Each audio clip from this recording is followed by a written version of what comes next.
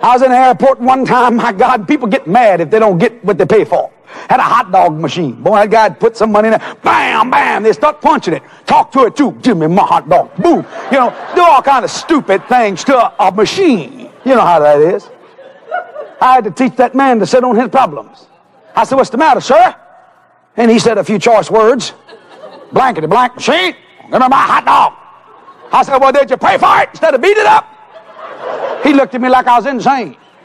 I said, I'm going to pray for this machine to give you your hot dog. Well, there was a way to get the word of God to him. You can laugh about that, but the man needed Jesus. Cussing all over in the airport at a hot dog machine, you need God. I felt so stupid. Laid my hands in that machine, the devil said, suppose the weenie don't come out. You know how that is. You feel like an idiot. I laid my hands in that machine. I said, devil, turn loose of that weenie. Loose of that thing. In Jesus' name. And the hot dog fell out. Bam. Just fell out right there. There's a hippie friend, some dude, he said, say, brother, can you get me one? Some dude. I said, no, you pay for yours. That man paid for his hot dog. Now, I felt like an idiot. I should have prayed for chili and mustard on it.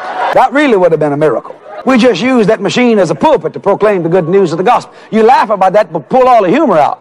There's some people needing a terrible problem. They're inside a grave trying to get out in the stone. You need to knock that stone down and sit on it. Let the glory of God flow out of you.